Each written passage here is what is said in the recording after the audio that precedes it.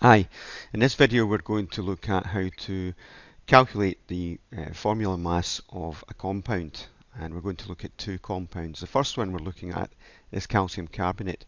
Now the formula for calcium carbonate is shown here: calcium, carbon and oxygen. Now to deconstruct the formula, we have one calcium, one carbon and three oxygens. The little 3 after a chemical symbol indicates how many atoms of that particular element are in the molecule. And if we look at the model of the molecule here, you'll see that we've got 1, 2, 3 oxygens and 1 carbon in the middle. We also have 1 calcium. Now have a look at the table here in the middle. This table contains the atomic masses of each of these elements as taken from the periodic table. So calcium has an atomic mass of 40, carbon is 12 and oxygen is 16, but there's 3 of those, so we multiply that by 3 to get 48. Then it's a simple case of adding all these numbers together to get 100.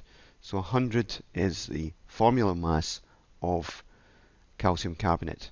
In other words, if we had 100 grams of calcium carbonate, we would have 1 mole of calcium carbonate.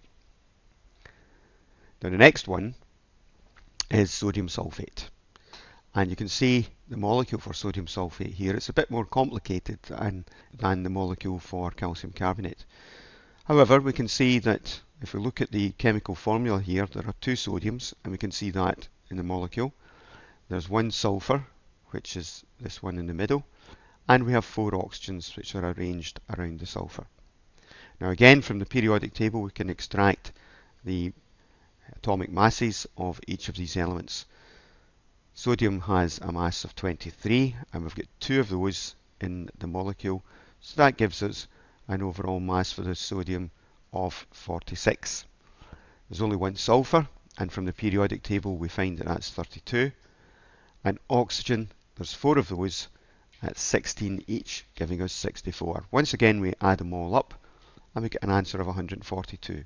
So 142 grams of sodium sulfate would be a mole of sodium sulfate. Thank you for listening.